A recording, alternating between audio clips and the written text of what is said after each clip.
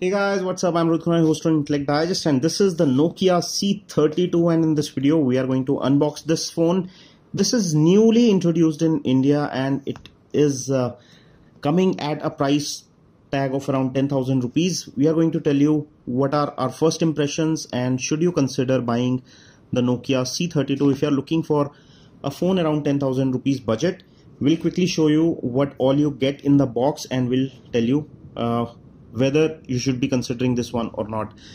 Giving you a quick overview of what is mentioned on the box, it says stellar shots day and night. It gets a 50 megapixel camera for that, and it says quality you can feel. It's IP52 certified, 2.5D glass, 6.5-inch display, octa-core processor. It has 3 or 4 GB of RAM with provision for virtual RAM, has a 5000 mAh battery, which they claim gives you a 3-day battery life, and they say they will give you 2 years of software updates, and it has Android 13, and you can buy additional accessories to make it even more useful.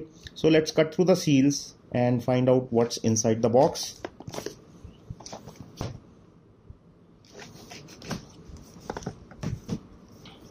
As you can see, the one that we have here is 4128. There is also 364 configuration available, 3 GB RAM and 64 GB variant, and it comes in 3 colors. The color that we have got here is charcoal. You also get it in green and pink. Charcoal is the black color shade that you get in the Nokia C32. So opening the box, the first thing that you get is the phone itself, and as you can see, this is how it looks. It gets a plastic back, but it looks very glossy and gives you sort of a glass look from the back. Nokia branding in the middle, a bit of too glossy for my liking, but it looks classy nevertheless. The sides are also plastic, but they are finished in metallic colors, and this is the brushed color, but it actually is plastic. On top of the phone is 3.5mm audio port. On this side you have the power key, which has an inbuilt fingerprint scanner. There is a volume rocker above. On the bottom you get a Type-C charging port, and you get a speaker grill and a microphone.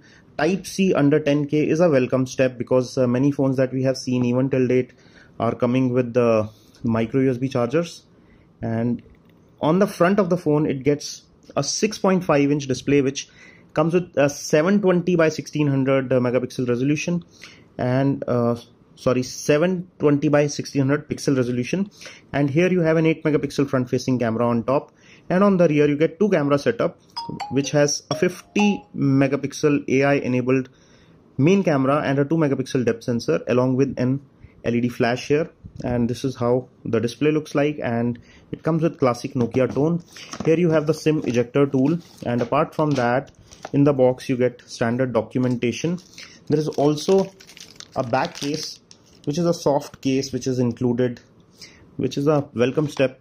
And here you get a 5V 2 ampere wall charger, which is a 10-watt charger, along with a Type A to Type C data cable. And that's about it in the box. You don't get earphones bundled or any other accessories other than a charger and a charging cable. And this is how the phone looks. Let me quickly set it up and get back with some camera samples as well. We are back after quickly setting up the phone, and this is how the display looks. The color production and the viewing angles of this display are pretty impressive for a phone which is as budget as around 10,000 rupees price tag, and it's also fairly responsive. It uses a Unisoc 1.6 plus 1.2. It's an octa-core processor, 1.6 GHz 4 cores and 1.2 GHz 4 cores. It comes with the 3 or 4 GB of RAM, and there is also RAM extension available. What it means is that you go into settings and you go to the memory and you press the extension, and it increases the RAM by 3 GB by using the internal storage. Although I would not recommend that, because it would not be as fast as the dedicated RAM is, but it does the job in case you need more RAM specifically. Also, going to the camera, I tested it by taking a few shots of different objects. So this is to check the color production and how natural the colors are. So these are the leaves, and there is an art that I clicked a picture of, some fruits here, some colorful objects here. I took 2 selfies. So this one is in portrait mode and this is in normal mode, and you can see the slight blur of the background, and the edge detection seems to be fine. And the front 8 megapixel camera is also doing a decent job here. and the phone does a decent bokeh effect when you are clicking pictures of the objects, when there is some depth in the background, as you can see here, some colorful shiny objects here and some blurred out background.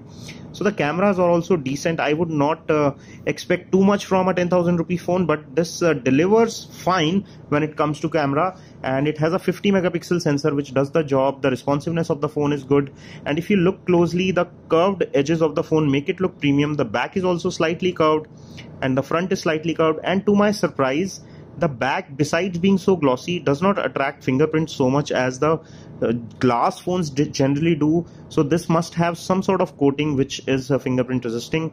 Also, there is face unlock as well as fingerprint unlock on this phone. So let me quickly demonstrate the fingerprint unlock here. So this is how it looks, and let me demonstrate the face unlock, and this is how the face unlock looks, and both work really fine.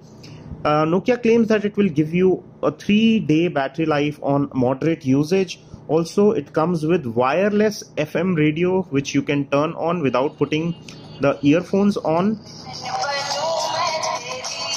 So this way you can turn on the FM radio as well without using the earphones. So summing up my impressions, for 10,000 rupees it seems to be a good value, and you can definitely go for it if you are looking for a sturdy phone which comes with software updates for 2 years, comes with a no nonsense design and looks nice, and comes with a decent set of cameras. So it is a thumbs up from us if you want to buy it. I'm leaving Best Buy links in the description section from where you can get one for yourself. This is all we have on this video. If you have any comments or suggestion, please leave them in the comment section below. Subscribe for more videos and don't forget to press the bell icon for latest video updates. This is your host Rohit Khurana signing off. Thanks for watching.